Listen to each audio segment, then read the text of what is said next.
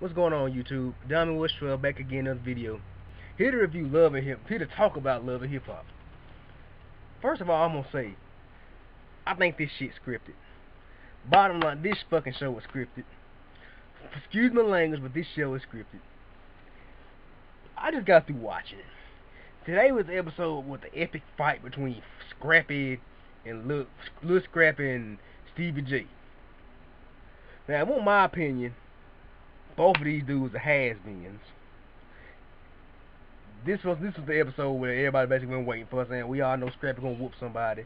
And I'm sitting there like, y'all building all this stuff, and watch. I know how VH1 works. Watch this show not be about nothing. Watch it not be about anything. Watch this fight not be nothing.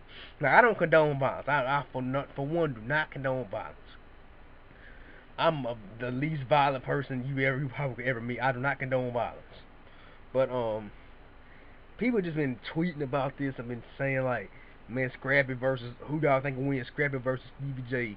Scrappy gonna put the paws on Stevie J.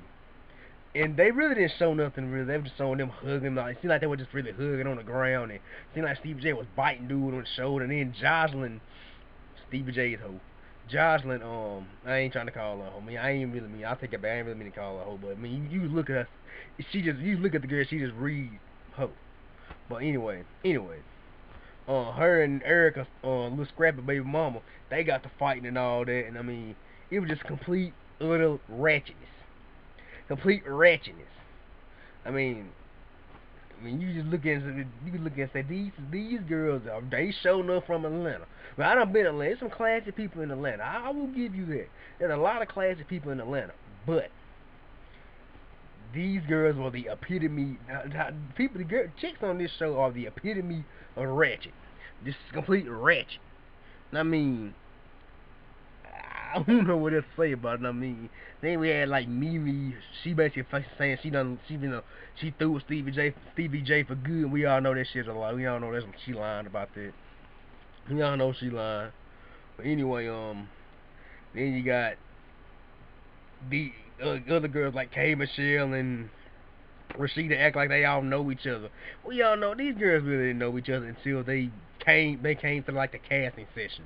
See, they came like the whole round table, probably like when they met to do the show. Now, I'm gonna go and tell you, this show is freaking scripted. You can just tell it's scripted. During the confessionals and all that, you can tell it's scripted. I mean, you can just look at it and say this show is freaking, this show is scripted.